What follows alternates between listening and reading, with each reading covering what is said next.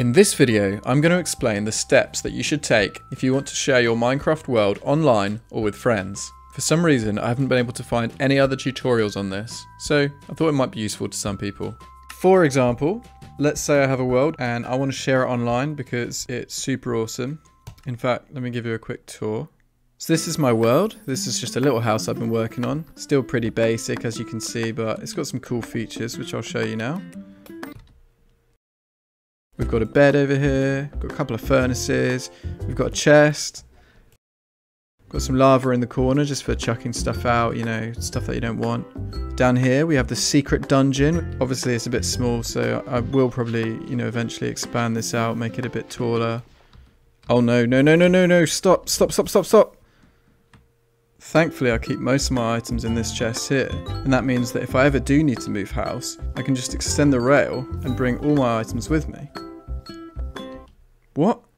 Alright, I hope you enjoyed that. Now let's get back to the tutorial. Before we leave Minecraft, there are a few things we have to do in-game. First, we should set the world spawn so that players will respawn in the desired start location when they die. Next, we need to clear out our inventory and wipe our experience to give players a fresh start. The easiest way to do this is to shift click on destroy item in creative mode, and then die. Fortunately we already set the world spawn, so we respawn right where we want to be. This is important since anyone else playing the world in single player will start at the player's current location. Finally, let's make sure that we're in the right game mode. Whatever game mode we're currently using will also be used when anyone else plays this world in single player. Once we've done all that, we can quit Minecraft and open our saves folder. From here, you should make a copy of your world since we're going to be deleting some files that other players won't need. For the purpose of this video, we'll modify the copy and leave the original world intact. So, let's open up the world folder. I'll talk you through each of the files we're going to delete. Advancements contains all the advancements that we've unlocked. Player data contains all our items and other data associated with our Minecraft user. Stats contains all the statistics that the game tracks, like distance walked, time played, etc.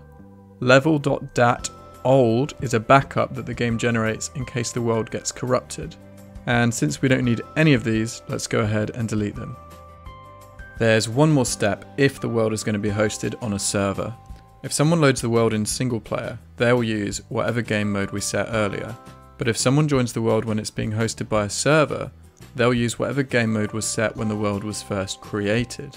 To change this game mode, we need to open up level.dat with an NBT editor. You can download one of these for free and I'll put a link in the description. Look for GameType and change it to 0 for survival, 1 for creative or 2 for adventure, then hit save.